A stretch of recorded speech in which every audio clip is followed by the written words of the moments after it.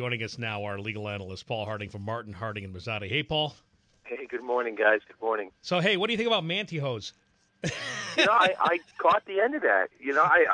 Boy, it was the first time I heard of it, and I'm not prepared to make a statement about that. Good instincts. We're keeping you on top of all the current trends in men's fashion. Yeah, that's great.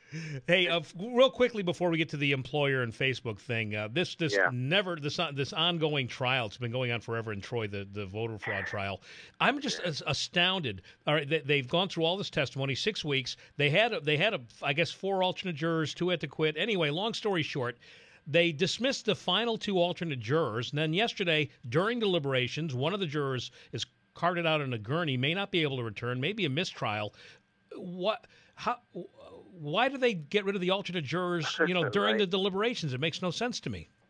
Yeah, they sort of say, well, you made it this far, and the argument is, why not just keep them there till there's a conclusion? But what they do is at the conclusion of the trial, they do dismiss the alternates. And then what happens often, especially in a high-profile case, is the alternates now start talking about the case. They start talking possibly to the media. I don't recall it happening here. Yeah. But they get influenced by the outside, and therefore, to bring them back requires the approval of both prosecution and defense. And the defense in this case is just never going to allow it. Wouldn't it make more sense to, if you had like 2 extra jurors, let them sit in the deliberation room even if they're not participants? Well, they can't sit in a deliberation room. Listen, it's just not the way it's done. I mean, I hear what you're saying. Yeah. Certainly in this case, it makes all the sense in the world. But the issue being, they'd have to sit there and just put tape over their mouth because they can't say anything to influence the deliberations. Mm-hmm. The theory being that the 2 of them could sit in a soundproof booth somewhere, right. And then when it comes time, if they're called upon, they come in and they have to begin deliberations again. Mm-hmm. But at some point, it becomes tainted, right? Because now they missed out on the early deliberations, and the defendant is saying, look, this one juror leaving has now put me in a difficult position. I can consent to it, but the general theme as you're defending a case is, delay, mistrial, let's start it again. Right. We'll do better the second time. Well, one quick question on this is, the jurors haven't been sequestered, so really what harm would there be in bringing these alternates back? Because the rest of the jury haven't been sequestered at all. They haven't been sheltered from the media. They've been going home. Yeah, very, very good question. What happens is that they're told every day when they go home, don't read the newspaper, don't talk to anyone in your family or your circle, the media, or anyone about this case. So going home is, and whether they do it or not, you hope they do it, but now once you're released from jury duty, now you get into all the intricacies and you get into the whole thing and you get influenced by your family, your friends, and the media. So it's a bit of and again, it's a tough slicing argument here because possibly they're doing it anyway. But the spirit of being an alternate juror or a juror is that when you leave the courtroom and you're not sequestered, you go home and you don't dive into discussions with anyone about the case. And I guess they do have the option of proceeding with 11 jurors, but both the prosecution and defense would have to agree. And the defense doesn't want to, and as you said, delay, mistrial, you never know what's going to happen, do better the second time around. So, and maybe they might not even retry it given the expense.